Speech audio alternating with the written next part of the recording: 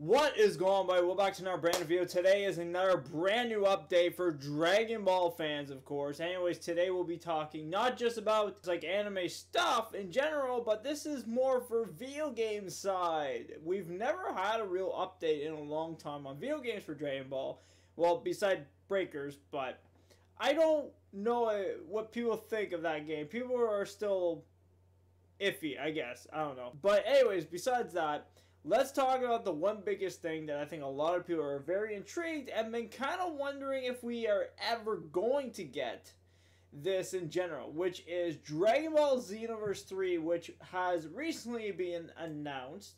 I noticed this today by DBS Chronicles, where pretty much it says expected to be released in 2024.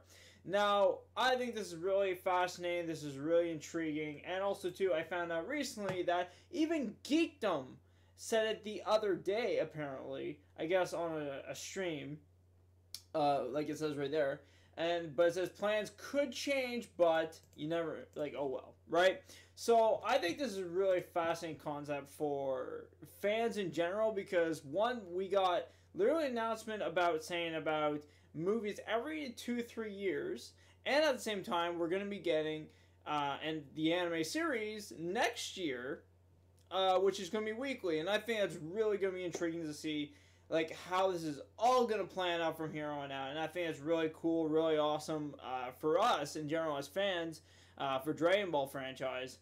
Like, I really don't know what else to personally say. This is a really intriguing, very fascinating concept. I know we recently just got a DLC for Xenoverse 2, but I hope like they can transfer a lot of stuff that's already over there and like maybe put into the new Xenoverse 3 game, or at least some newer stuff that's not just in Xenoverse 2, because I think it'd be really personally be intriguing to see these more new stories and stuff like that.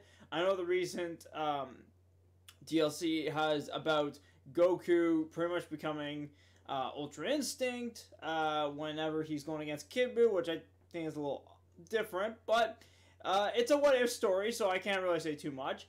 But it is fascinating that like we're getting these random what-ifs or what the case may be. But I hope like they can bring like these brand new stories from, especially from Dragon Ball Super, and maybe even the movie as well and stuff like that. So I'm hoping like we get to like transfer all these stories over from, you know, and plus it'd be even cool in general too if they had Dragon Ball as well also in Xenoverse 3, because I think that would be really personally intriguing and fascinating for us if we got all the franchises in one game, because we've had that before with like Tenkaichi and stuff like that. So it would be cool to see like, you know, the Bukai and Tenkaichi, like all characters from that we got from the franchise, and like bring it over as well, and also include, like I said, Super. So that'd be really cool and fascinating to see what's going to happen with that. If that's not going to be the case, then at least like something at least that is new that we've never seen yet in Xenoverse. That's all I ask.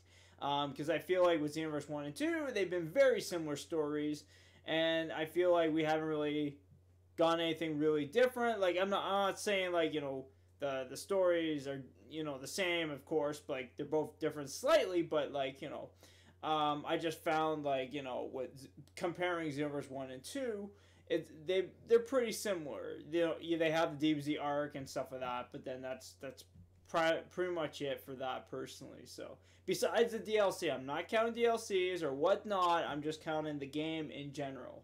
So I just want to see what's gonna happen for that personally, and I hope we don't get like freaking DLCs like Xenoverse 2 is right now, where it's gonna be gone for another decade or so. I don't know like if that's gonna happen or not. It probably might end up the same way again, but I just hope that they don't just keep pushing the DLCs out without making brand new games. That's the only thing that I'm kind of hoping about. But other than that, guys, let me know down in the comment section below what are your thoughts, opinions about this personally, because I would love to hear your thoughts about that, about the brand new announcement we got for Xenoverse 3 coming out in 2024. And that's pretty much it. So let me know down in the comment section below, and I'll see you, of course, in the next videos. Peace out, everybody. Have a great day.